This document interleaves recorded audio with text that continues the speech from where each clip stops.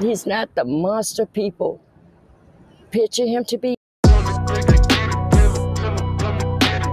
Cutthroat, if you didn't know, now you know they really cutthroat. If you didn't know, now you know they really cutthroat. If you didn't know, now you know they really. Have you not believed in what you seeing in your eyes?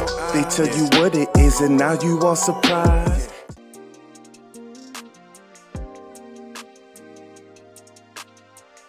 Thursday morning was the last time he called me. What did he say? He said, Mom, son to mother, I'm trying to be the best person I can be. In an ominous phone call Thursday morning, hours before the robbery at El Ranchito that would end his life, 30-year-old Eric Eugene Washington promised his mother, Corrine Goodman, he would do better. What he did, I don't condone. I don't. He knew better. He never said anything or made me think he would go this route. He started working, he was striving, because he said, Mom, when you send someone to penitentiary, it breaks you. In 2015, records show Eric was convicted of aggravated robbery with a deadly weapon and sentenced to 15 years in prison in connection to the shooting death of the business owner, 62-year-old Hamid Warridge. He was there. He did not kill their father, but he was there and their father got killed. And that I am sorry for. I never got to say that to them, but I'm sorry for that. Eric served 7 years and was released on parole. In December, he was charged with assaulting his common-law wife. Welcome back to Media Mesh, where I give you my unapologetic opinion on everything from music, movies, news, reality TV, and so much more as we go down a rabbit hole. Well, you know, keep in mind, folks, this is the home for the intelligent dissection of social media. So again, I understand that I am not for everyone, but that's what this channel is based on. A little bit of common sense, of course, but also utilizing our critical thinking skills. So as you've already heard from the mom, you know, in this situation, that's who I feel for the most. You know, it's never good for anyone to lose their life, obviously. But when we put ourselves in situations, we really cannot be surprised. In a moment, we're about to hear from Brother Quanell X. He has an interesting perspective. On the one hand, you know, he does admit that, you know, this was necessary, right? And then on the other hand, he feels that the guy who shot him should be indicted, which is quite interesting. But, you know, sometimes I think people are just ready to go. You know, when I watch a lot of these police videos and people just take it to the next level, just doing the absolute most for no reason, I think people are ready to check out. As you've heard, his mom talked about, you know, he's been, you know, out and was trying to do better and all that good stuff. But it would prove contrary to what he said. You know, this is a person who in 2015 was involved in a shooting, well, a robbery with deadly weapon, got charged, sent up for 15 years, got out in 7, and then beat his wife. Well, assaulted his wife. Not to say that we don't learn from our mistakes, but it doesn't appear he was on the same path. So it's like this had to go down this way, unfortunately. That's why, again, I feel sorry for the family, because you're dealing with a person who obviously has been institutionalized by your own doing, right? You put yourself in this situation and he was involved. They say he did not actually take the life of the other guy in that robbery back in 2015, but he was there at the time. So who knows what other type of stuff he could have been going into or getting into. So, you know, life has a way of bringing things back around. So it's a cautionary tale for those who are listening.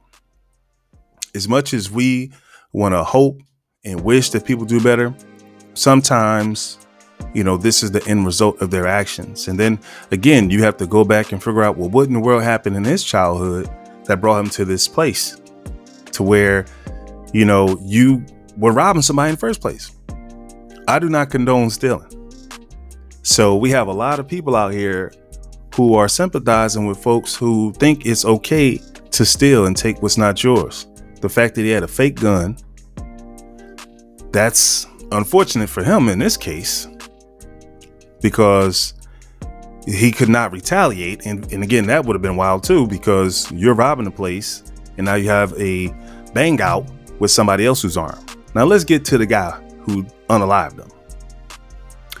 Now, I most certainly think this was a situation of overkill. Clearly, you know, one pop to stop the situation would have been good, but you can obviously see that the man who did do this has disdain, shall we say, for melanated people. So this was his opportunity to take advantage of that. Now, as much as I am against the level he took it to, but again, what can you say? You know, indicted for what? Right? So it was definitely, you know, going to be deemed as self-defense, as it was, right? But at the same time, what's the charge going to be? Like, is there a limit as to how many times you can pop somebody? There's not. It was very nasty what he did. Clearly, you know, he felt some type of way and he did that. But can you be indicted? Obviously not, because he wasn't. And I don't feel that this is going to be a situation where people who are not stealing are going to have to be in fear. However, if you get in a situation where something is happening and you happen to be stealing and there's somebody there that is armed and dangerous, then, okay, yeah, you're going to have people taking matters into their own hands. Not the best situation either, but in fairness, if you're not doing something you're not supposed to do, you don't have to worry about these type of situations, because yes, there are definitely people out there who do not like you and what you look like and are more than happy to eliminate you. All right, so let's get into this video. We're about to hear from Brother Quanell X and get more details on this story. Let's go. A customer shot and killed a robber at a taco shop in Southwest Houston 2 weeks ago. Many people at the time called that customer a hero. Now, we're hearing another side of that story as some local activists call for that customer to face charges. ABC 13's Derek Lewis joins us live on this Sunday with what he's learned tonight. Derek? Yeah, Tom, when we first covered this story, it was hard to find anyone who believed the shooter should have been charged. In fact, police have also decided not to charge him. But today, activists say when you listen to the number of gunshots in their surveillance video, they say it's overkill and that the shooter should not be able to get away with that.